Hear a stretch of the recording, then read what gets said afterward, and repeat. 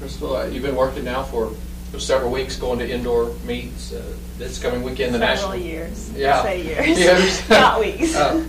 The national championships are this weekend. What type of expectations do you take going up there? Just giving everything I have, and hopefully coming back with the national championship in the pentathlon. So, just gonna go out there and get after it.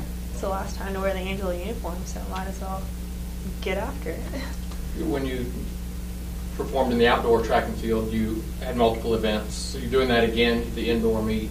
What type of challenge does that provide? Do you have to kind of have your mind focused on several different things?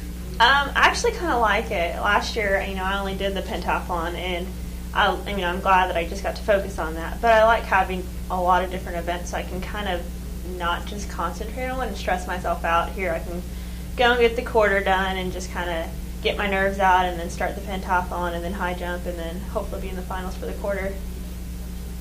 Does any of this either help you, or does it hinder your effort to try and make the Mexican Olympic team?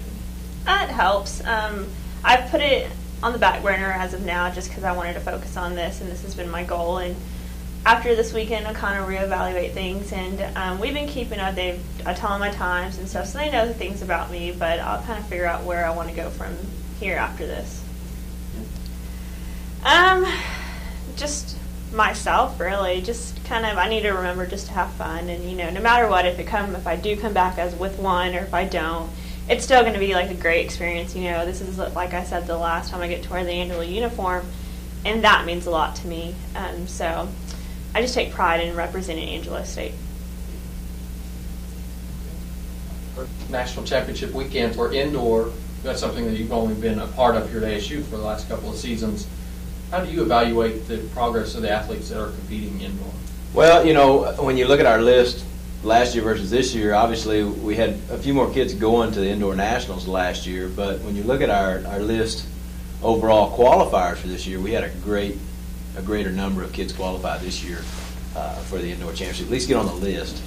They just didn't get selected into the meet. So I think that says a lot about where we're going with this, that as our numbers continue to increase, that it'll swing, and we'll get more and more actually to the indoor championship. Obviously Chrystal is going this year. She's going to be our lone representative, but she's qualified in several different events, and that was one of the things that led to her being named Athlete of the Year for the region. But she's gotten in the high jump, and she's gotten in the 400 and in the pentathlon. And obviously the 400 and the pentathlon are probably her two strongest events based upon the schedule. I'm not negating her high jump. She's definitely a great high jumper, but it's going to take place probably about an hour after she runs the 800 of the pentathlon. So she'll probably be a little bit leg weary there. But, at that point, her number one event is the pentathlon. So, I told her, hey, I said on Friday we can run the prelims, the quarter, and work to get to the finals, and then, concentrate on the pent. And then after that, everything just be kind of icing on the cake. Anything we do after that, I think, will be just extra from that standpoint.